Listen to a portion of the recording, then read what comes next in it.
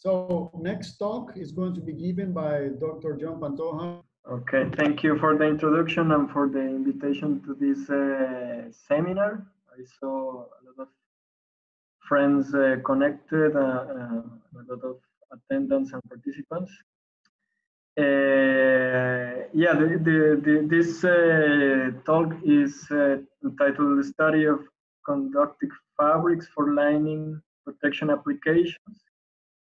It's a collaborative research conducted by different institutes, and we are going to present like a summary of different results that we have obtained on this in the last years on this topic.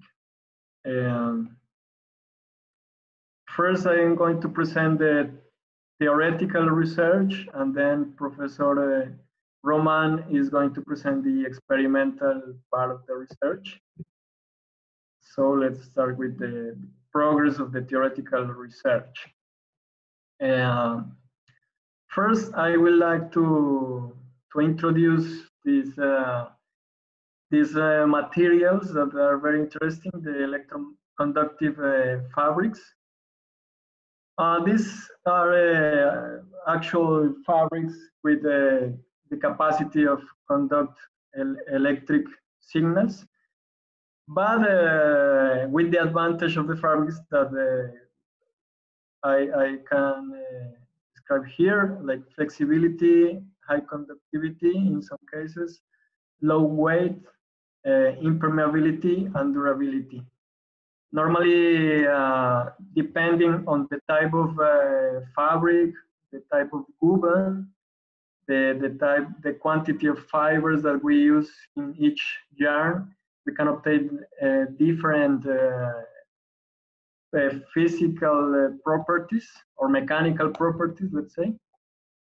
And they are used in many applications. For example, the most common application is electromagnetic shielding, but they can be used also for sensing. For example, here in the figures, we have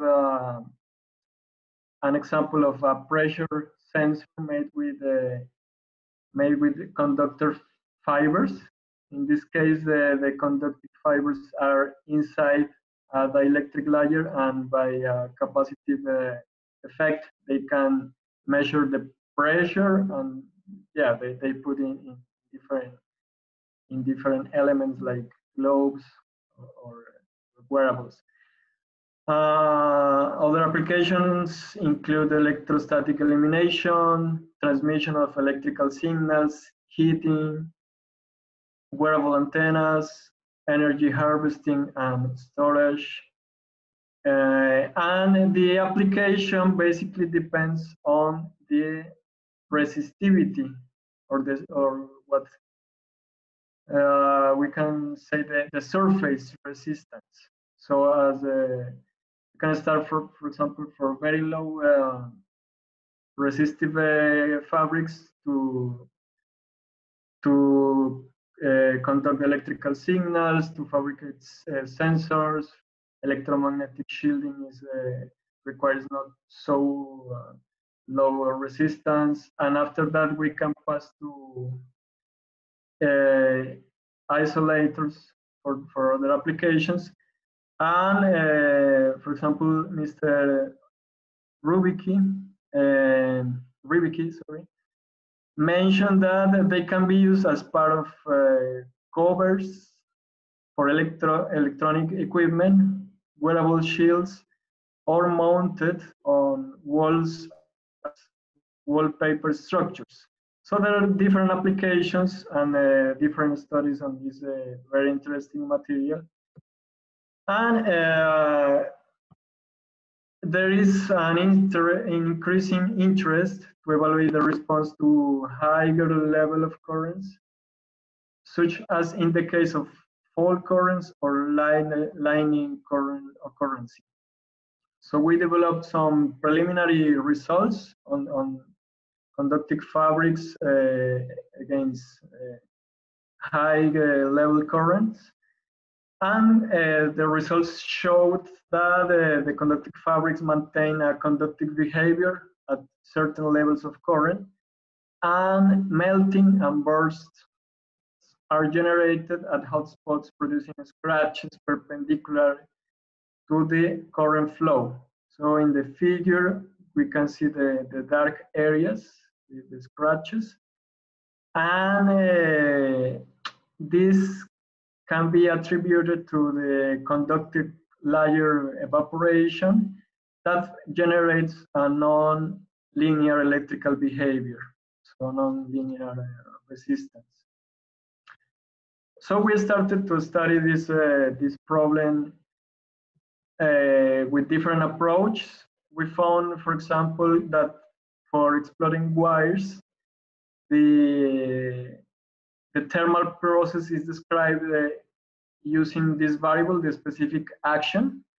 In the figure, we can see the change of the resistivity of a wire, a thin wire, as a function of the specific action. The specific action is the integral of the current density, the integral of the square of the current density in the time. So as the specific action increases, different changes in the material in the conductive wire appears. The first limit is the melting limit, then the liquid limit, then the vaporization limit is exceeded, and at some point burst occurs and the resistivity starts to decrease. The other option, or the other parameter that we can use to assess the performance of these conductive fabrics is the energy density directly. But the issue with the energy density is that the resistivity depends on the energy density, and the energy density depends on the resistivity. So it's not as simple, let's say, way that these variables are dependent. So we decided to work with the specific action that only deals with the current density. And in conductive fabrics, we can see that the current density is not homogeneous. So to establish or to determine the current density in each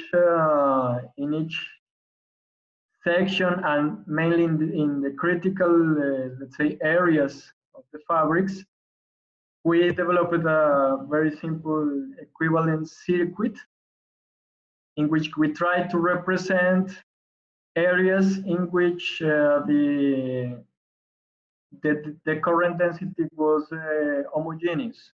So, for example, we assume that in this area, this squared area, the current density was homogeneous, and we assign a resistance.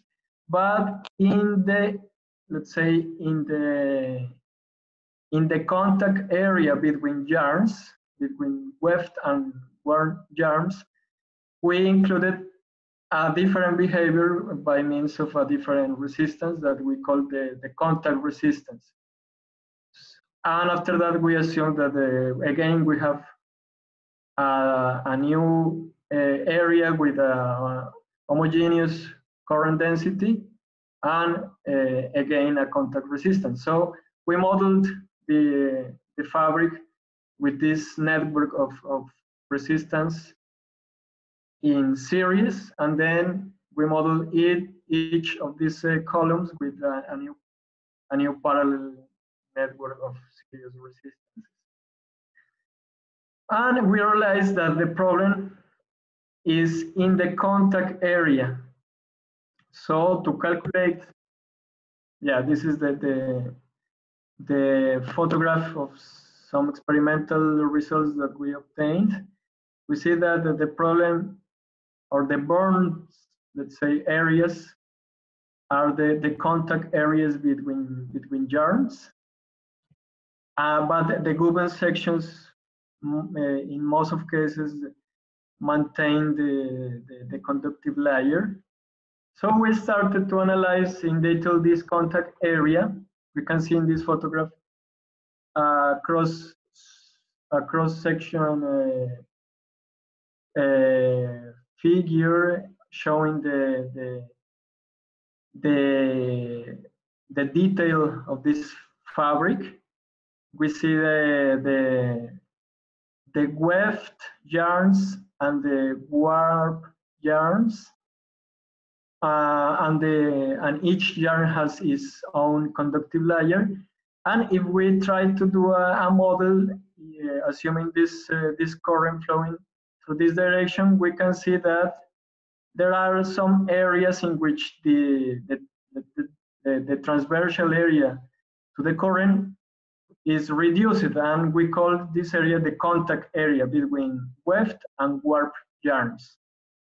That corresponds to transversal yarns to the current and parallel yarns with respect to the current.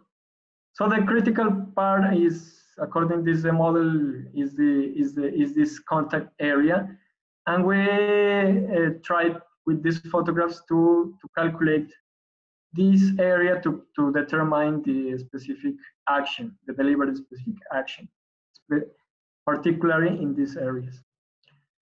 Okay, so this is basically with the photographs we obtained the area, the contact area, and with some sensors we measured the current, and after that we calculated the specific action, and we compared after that with experimental results.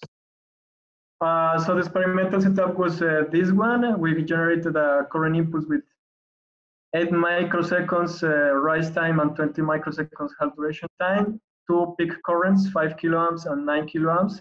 This is the waveform of the current. This was the circuit used for the experimental tests, and we tested 3 samples, small samples for each case. And for the 5 kiloamps signal, we didn't obtain any visual result, but for the 9 kiloamps, we obtained the superficial scratches. And we try to compare these results, let's say visual results, with our estimation with the specific action. And we can see this column is, this figure shows results for the first test, the 5 kiloamps test, and for the second test, that is the around 9 kiloamps test. And we can see that the model, or this equivalent circuit used to calculate the specific action, can predict that these samples exceed the burst threshold. So with this, we could conclude that a change of phase in conductive layer can be predicted using this specific action procedure. This is the progress that we have for now in the theoretical part. We have some progress in the experimental part, and I will give the floor to Professor Francisco Roman to continue with the presentation. Thank you very much.